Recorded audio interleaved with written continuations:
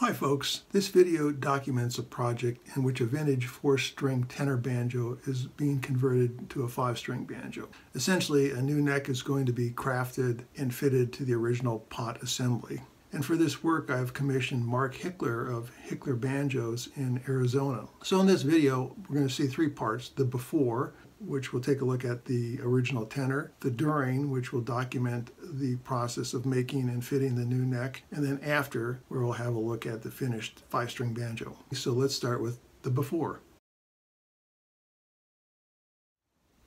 I've acquired this Vega Style M tenor banjo that dates to about 1920 or 21, based on the number that's stamped into the dowel stick. You can see it there, as well as on the inside of the rim. Same number dates the banjo. So it's about 100 years old. Style M tenor banjos made by Vega are distinguished by having a tubaphone tone ring, and then also the bracket band that was designed by David Day and fitted to White Lady and tubaphone banjos, as well as the Style M banjos. The tenor neck is a very short scale. It's only 17 frets, and I think the scale length is about 20 inches. And as far as I can tell, the banjo is pretty much all original. There's one tension hook that is mismatched. It's an old Cobra head tension hook. I'll replace that later. But overall, it looks original. It's in really good condition. I would add that the head on this banjo is a Joseph Rogers Jr. head. If you can look here, right there, you can still see very faintly the Joseph Rogers signature. It's fading away, but it's still there. So there's a good chance this is the original head on the banjo. I have a strong preference for skin head, so I'm really excited that I found an old tenor that still has the original Rogers skin head on it. It has the original friction tuners on it with the Ivoroid tuner buttons. Both the rim and the neck are unstained maple, and faux tortoiseshell binding on the outside of the rim as well as on the inside of the rim. The rim is a 10 3/4 inch diameter, which is exactly the same as my White Lady, so that's kind of cool. That'll have matching rim diameters. Unlike the White Lady, it's a 1/2 inch thick rim. The White Lady is much thinner. The fretboard inlays are pretty basic, standard for the period. This appeared on the Style M's and a lot of the base model tubaphones. And the headstock inlay is not the fancy flower pot inlay, but the Imperial Torch inlay, which is much more understated, and I like it. And speaking of the conversion neck, it'll pretty much be a replica of this original tenor neck, only in a 5-string design, with a couple of exceptions. And let's take a look at a schematic here that was prepared by Mark Hickler. The neck is going to have 22 frets rather than 17, so it'll be a full scale length of 25 5/8 inches, just the same as my White Lady. Also, the tuners will be not these friction tuners, but modern geared tuners. It amazes me how anyone was able to tune one of these short scale length banjos with friction tuners. They are very, very touchy, not easy to work with. And as I said, the inlays on both the neck and the headstock will be the same.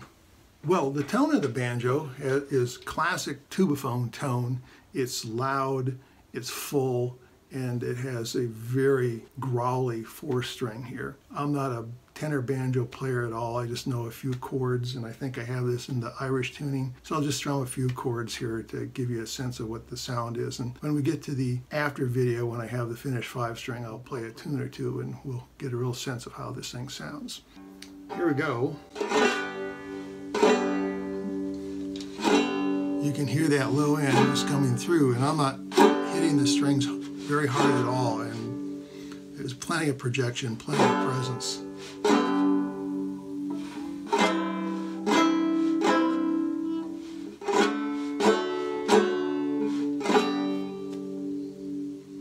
Really like the tone on this. I think it's going to make an excellent 5-string tubaphone conversion. There's the before part. Up next will be some imagery from Mark Hickler that will show the neck crafting process.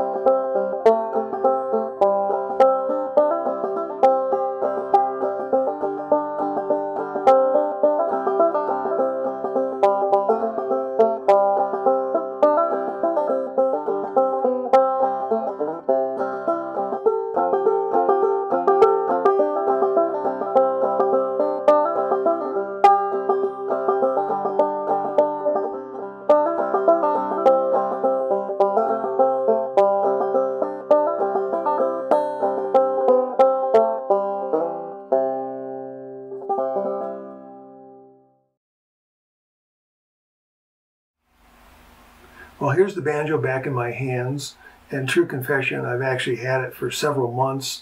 I've just been playing it so much that I haven't been able to sit myself down and make the final leg of this video. So today I'm finally getting around to it and putting it up on YouTube. Let's take a look at some of the features of the neck, take a close-up look through it, so I'll kind of give you a walking, talking tour of that, and then I'll describe the current setup that I have with it. Since I've had it, I've messed around with the setup quite a bit, as I tend to do with my banjos. Mark said that it'd take him about 2 months to complete this project, and that's exactly what it took. So he delivered on time, and everything was done according to the specifications that we laid out at the beginning of the project. So I really couldn't be more happy with the work that Mark did and how this banjo is feeling and playing and holding up. Anyway, let's get to it. Let's take a look, starting at the headstock. Again, the idea was to basically replicate the tenor banjo with a 5-string neck that was a full 22 frets instead of just 17 frets.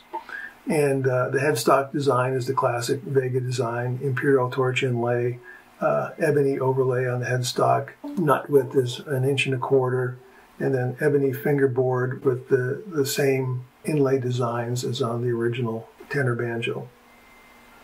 Ivory binding on the sides with the ebony underlay, and the neck is just unstained maple with a satin finish. The tuners are Goto geared tuners, modern tuners, so we replace those friction tuners, and nice pearloid or pearlescent buttons. Same thing with the 5th string tuner, Goto 5th string tuner. And looking at the back, we've got ebony heel cap and then an ebony centerline strip, just like the original. One thing different about this neck, it does have a truss rod in it. It's accessible through the heel of the banjo. Originals didn't, but I opted for putting a truss rod in this as well. So that's the one big difference compared to the old original vintage neck. If you look at the back of the banjo, we use the original dowel stick from the Style M tenor banjo. That yellow tape there isn't holding together a crack or anything like that. I just put that tape on there because I do have a pie plate resonator that I put on the banjo sometimes, and that just protects the dowel stick from the hardware that holds the pie plate on there. So that's just a protective piece of tape. Otherwise, the rim assembly is all the same as the original. Nothing has really changed there. The bracket band, the tubaphone tone ring, all the hardware is the same, etc., etc. Setup features. If you look at the tailpiece, I've got a no knot on here. The original tenor had a no knot on. Of course, I swapped that 4-string tailpiece for a 5-string. Put that on here. I did have a Kirshner tailpiece on here for a while. A big, long, much more massive tailpiece, and a lot of old tubaphones had those kind of tailpieces. I liked it for a while. It seemed to take out a few overtones, but I think it lost some of the tone on the low end. So not long ago I went back to the no-knot tailpiece, and I've been happy with that ever since. So a month from now, who knows, I might have the Kirshner back on or something else. I don't know. I'm always messing around with that stuff. The bridge is a Purcell bridge, modern Purcell bridge that I had custom made. I think it's a 9/16, yeah, 9/16 bridge, ebony topped, maple 3-footer from some special wood that he got from some old flooring somewhere. It's got really great tonal qualities, and actually I have these Purcell bridges on a couple other banjos. I'm really pleased with how they work. Got light gauge strings on here. That's what I typically use, and the action at the 12th fret is about, from the top of the fret to the strings, is about 1/8 of an inch. I know some clawhammer players like it a little higher than that. That's a sweet spot for me because I play clawhammer and picking styles as well, so it works out for me in all those different styles.